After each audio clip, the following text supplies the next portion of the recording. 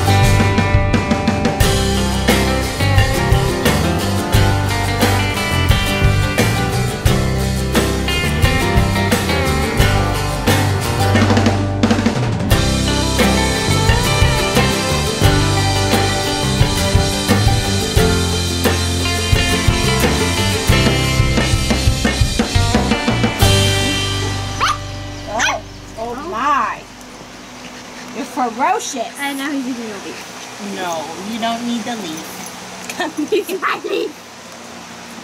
It's my leaf. Something else we wanted to show you guys, we told you about the deck that I started the project last year. Still got some work I'm doing on it for sure, but it's done enough where we make it a paradise. You see, we've been traveling to all these different destinations and all the national parks and everything, and we've seen so many different paradises.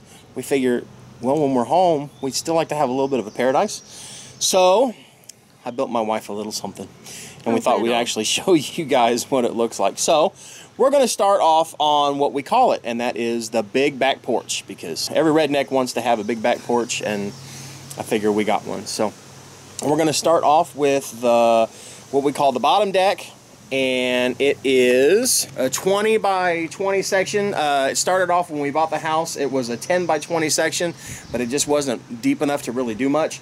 So we made it a little wider. By the way, did I mention this started off as a project where I was going to replace 2 deck boards, and then it got bigger and bigger. So we have a small seating area with a little fire pit, and of course a great view of nothing but woods behind us. And over here, this great big wall, it acts as a privacy wall for sure, because, well, when I'm half naked or more in a hot tub, I don't necessarily want the neighbors to see, but it's also double-sided, so it blocks a lot of sound too, because we got traffic that goes by on the other side of the house, and it blocks a lot of that sound. But we got a nice little seating area there for social engagements and things like that, especially as it starts to chill in the evenings towards the end of the summer into the fall. We got something to keep us warm. Of course, I mentioned a hot tub. Got a lot of bracing done underneath down here to make sure this holds up. We've used it quite a bit. It's very relaxing. I think one of the things I might do is either on this back wall or on this great big bare spot wall, if I can figure out how to do it with the rock, is we're gonna get like a TV mount, and that way we can watch movies from the hot tub or from the seating area over here. And then we are moving on to what we call the top deck, and the top deck again was another 10 by 20 foot section, and it comes out of from our kitchen. And of course we've got our double grills here. We got our charcoal grill and our gas grill. We do a lot of grilling during the summer for sure. Mama likes her chicken, so we grill a lot of chicken. And then of course you got a little seating area if you want to sit here. And this was Chris's office to begin with. When she was working outside a lot, we would put her here, and it was close to the Wi-Fi. But the problem is it gets really, really sunny back here.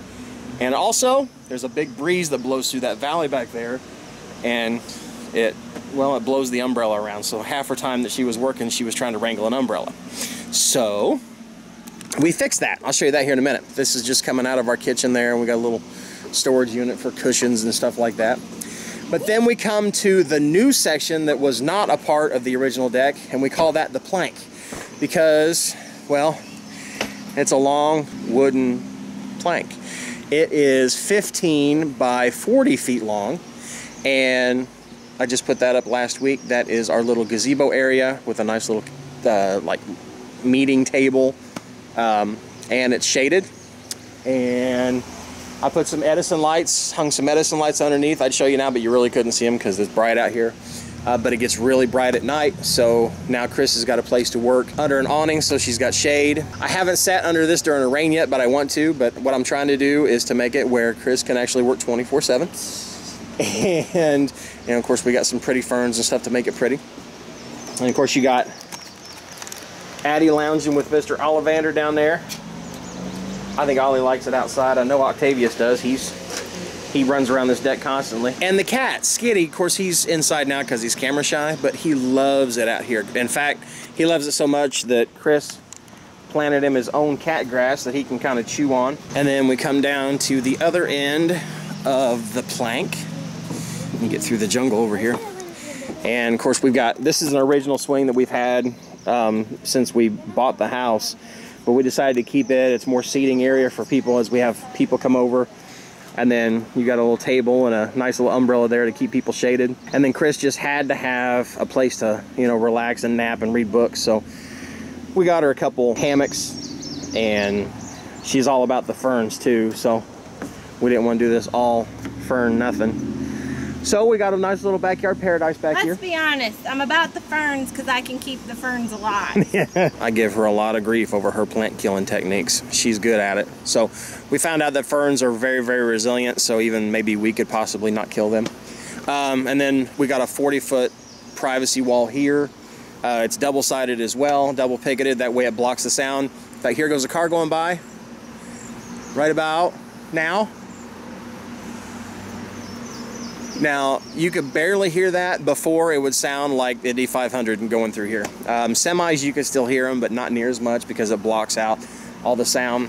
We've got the air conditioner unit over here, the central air, and that's the big reason I wanted to put the wall up, is because that thing is loud, and that wall really, really blocks the sound out too. So it's pretty quiet back here except for all the birds, which is awesome.